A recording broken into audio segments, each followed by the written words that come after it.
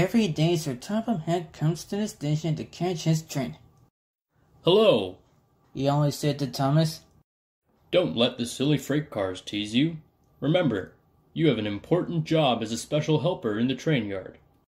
Don't forget, He added. Nakulan and Dylan will help you out. Right away, sir, replied Dylan. There were lots of freight cars, and Thomas and Dylan worked hard, pushing and pulling them into place. There was also a small coach and two strange things their drivers called cranes. That's the breakdown train, said Thomas's driver. The cranes are for lifting heavy things like engines, coaches, and freight cars. He's right, Nakulan told Thomas and Dylan. The cranes are only used when there's an emergency. One day, Thomas and Dylan were working in the yard with Nakulan. Suddenly, they heard an engine whistling. Help! Help! A freight train came rushing through much too fast. The engine was James, and he was frightened. His brake box were on fire. They're pushing me! They're pushing me! He panted. On! On! Laughed the freight cars, still whistling. Help! Help! Poor James disappeared. I'd like to teach those freight cars a lesson, said Thomas the tank engine. You're not the only one, Thomas. They are in pain, said Dylan. Yeah, and James is on that freight train, replied Nakulan. So he's in trouble. Soon came the alarm.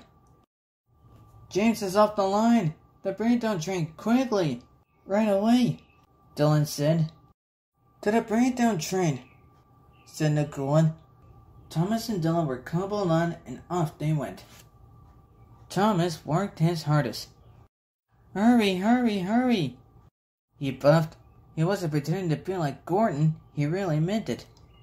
Bother those freight cars and their tricks. I hope poor James isn't hurt. Me too. Me three, Nakulan and Dylan said. James's driver and firemen were feeling him all over to see if he was hurt. Never mind, James, they said. It was those silly freight cars and your old wooden brakes that caused the accident. Thomas and Dylan pushed the breakdown train alongside. Then they pulled away the unhurt freight cars. Oh dear, they groaned. Serves you right, puffed Thomas. I hope you learned your lesson now, said Dylan. He and Thomas were hard at work, puffing backwards and forwards all afternoon.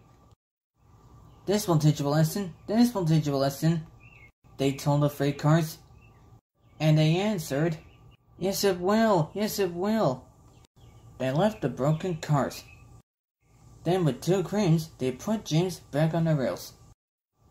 Thank goodness you're okay, said Nakulan. My name is Nakulan. What's your name?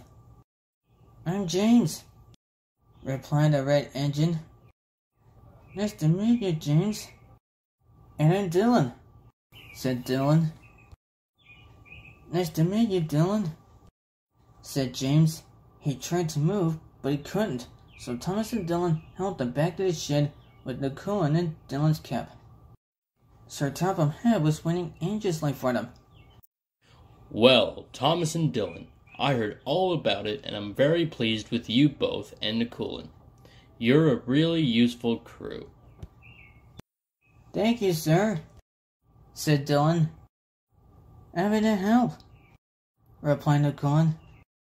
James shall have some proper brakes and a new coat of paint, and you, Thomas, shall have a branch line all to yourself. Oh, thank you, sir, said Thomas.